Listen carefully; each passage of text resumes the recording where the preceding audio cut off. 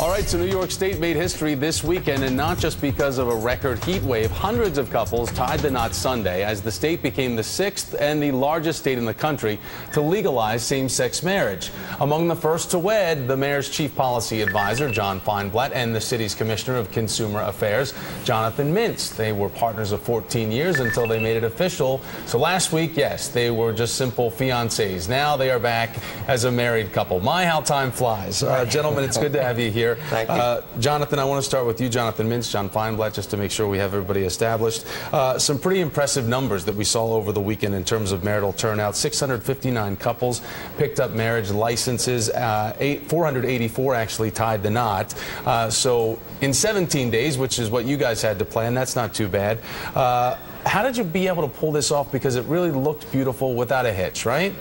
Well, it was a lot of joy, I have to say, exactly like it looked, I hope. And you mentioned all those other couples. We were at the clerk's office yesterday morning getting our license, and you could not walk down that hallway without bursting into tears. There were so many happy couples who've been waiting decades and decades to do this. So yesterday was just such a huge, huge day. And for us, it was the culmination of 17 days of invite lists and caterer meetings and all of that, so it was just great. And the girls look like they had a great time too. It's Georgia and Maeve. That's correct? Right. So John, Mayor Bloomberg himself officiating over this ceremony. You guys have worked together for a long time. He's been a proponent of marriage equality for a long time. How does it feel to have a boss like that that's provided such unwavering support and then officiating over your own big day? Well, you know, I had the privilege of working with him on the issue of marriage equality, and his support, his trips to Albany, the money he raised in support of marriage equality was just extraordinary. And then to have him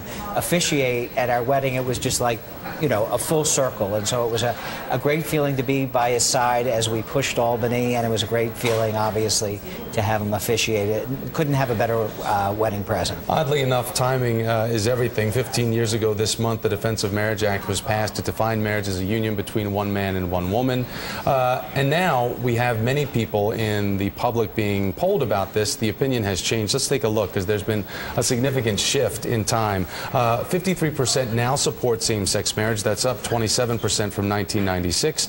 And 58% now accept gay lesbian relationships. That's up 14% from 1996. Jonathan, for you, in your opinion now as a married man, what do you feel about DOMA still being in place, and do you feel that just the repeal of that is going to happen? You know, I think progress always marches in one direction. It's trite, but it's true. Obviously, things are changing. People's opinions are evolving. And, you know, our wedding and so many hundreds of others' weddings yesterday, they represent something very traditional and loving, which is just about family. And we're a family like any other. And I think across America, people can see that. And so I'm sure that in a very short period of time, this will all look like a strange moment in history when America wasn't sure that people who loved each other should be able to marry. And I think we're almost there. Certainly for your daughters, John, I think, who are going to grow up with a different interpretation of what social justice means.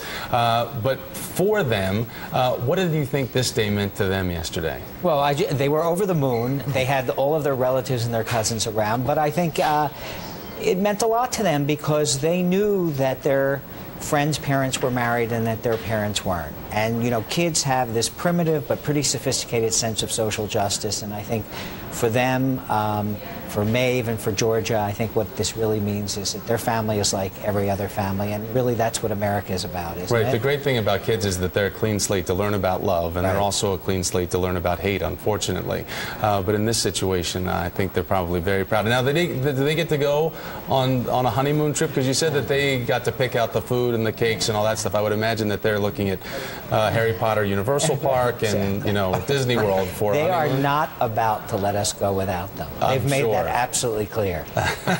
Well, we have no definite plans right now, right? No, we're going to take a few days off at the end of the week, and then we'll plan something hopefully for the end of the summer. A few days off at the end of the week with my mother-in-law, I would just like to point out. There we go. And I just my mother in actual law. I just found out that, John, you're from Baltimore. That's right. So, of course, if you're from Baltimore out there, you know you don't ask about where you went to college. It's where'd you go to high school? Absolutely. I have to figure that out. Well, gentlemen, congratulations once again. Jonathan Mintz, John Feinblatt, thanks for sharing your story with us as well, and can tell your daughters congratulations too. Thank you very much. Wonderful.